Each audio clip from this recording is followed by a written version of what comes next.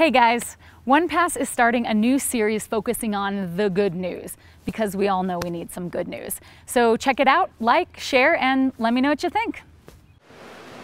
The road to Rio is actually full of swimming lanes, and 18-year-old Ammara Pinto is just excited to be in one. I just can't believe it, to be honest. Ammara is the fastest female swimmer in the African country of Malawi. And for a while now, she's been smashing national records and eclipsing her competitors, sometimes by up to 10 seconds. My dad would always just tell me, carry on training, carry on training. And then eventually I just started moving up. And thankfully, for the past 4 years in Malawi, I've been undefeated. And her family of faithful fans has been there every stroke along the way. The alarms will go off and everything, but it's that voice that says, Ammara, get out of bed, let's go to training. That voice, ever since Ammara was a little girl, was her dad, Dean. I definitely feel like he was my #1 fan. He was definitely my hero, my role model. You heard that right. He was. A few months ago, as Ammara prepped for a bid to represent Malawi in this year's Olympic Games, the family suffered a shock.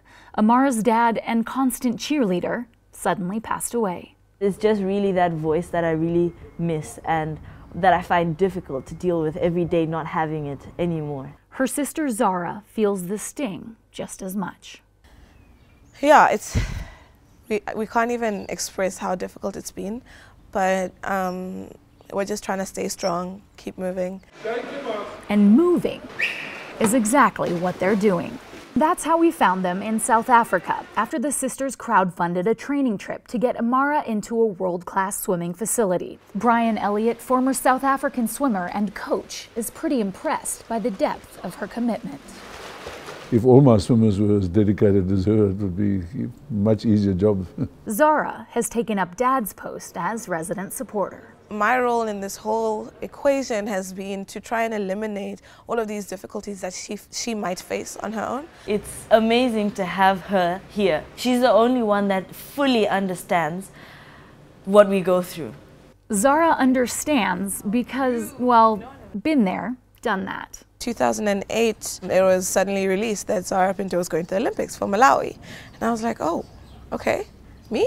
Zara was 14 at the time, one of the youngest athletes at the Games in Beijing. While there were no finals or medals, Zara bested her personal record by 2 full seconds and inspired a 10-year-old Ammara while she was at it. I just was telling myself the entire trip that one day that's going to be me, one day that's going to be me.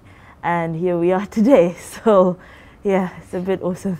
Ammara is only the 6th swimmer in Malawi's history to hit the Olympics. And although her dad never officially found out that she was named to the Olympic team, she has a feeling he'll get the message. I still feel him with us, and I know for a fact that in Rio, he's going to be there with me and pushing me and just making sure that I can do the best that I can. In Port Elizabeth, South Africa, this is Amy Montalvo with the good news.